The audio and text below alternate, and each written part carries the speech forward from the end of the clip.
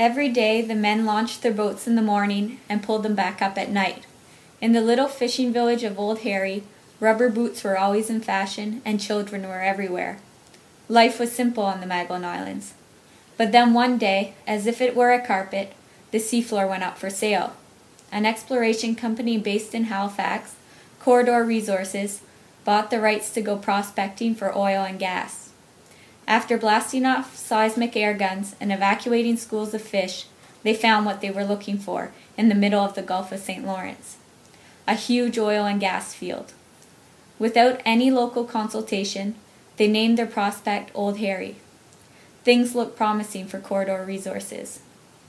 The Canada-Newfoundland Petroleum Board granted them an exploration license.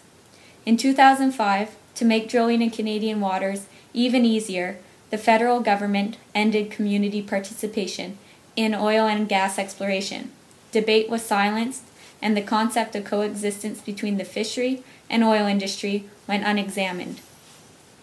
Jump forward to 2010, when an oil well deep in the Gulf of Mexico blows up. For 3 months now, black bile has spewed into the ocean. $1 billion fishery has been significantly impacted, and there isn't a local oyster to be found in New Orleans. Coastal communities stand in awe at the negligence resulting in hundreds of boats left tied to docks and livelihoods destroyed. While our Cajun cousins are suffering, and the inland states bemoan the lack of ingredients for their favorite gumbos, further up the coast, people from the Gulf of St. Lawrence are still eating fried scallops, steamed mussels, clams, crab rolls, and lobster rice. While the CNN headline news may sound far away from Old Harry and the Maritimes, Marilyn and Megan don't think so. With drilling scheduled in the Gulf of St. Lawrence by 2012, we think it's time that the federal government commits itself to oceans and coastal communities. Implementing a moratorium on offshore drilling eliminates the risk of a Gulf Shore disaster here in the Maritimes. We want policies that prioritize renewable resources over oil and gas royalties. Why a moratorium? To review Canadian policy and practice before the exploration phase 2010-2012. To apply an integrated approach to the Gulf of St. Lawrence. To evaluate all the potential impacts and risks associated with oil and gas exploitation. To review and evaluate the technical and legal norms in place and to demand higher standards of practice.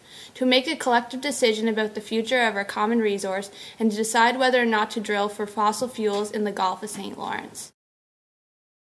Hi, my name is Marilyn Clark. I'm from the Magdalen Islands, a village called Old Harry.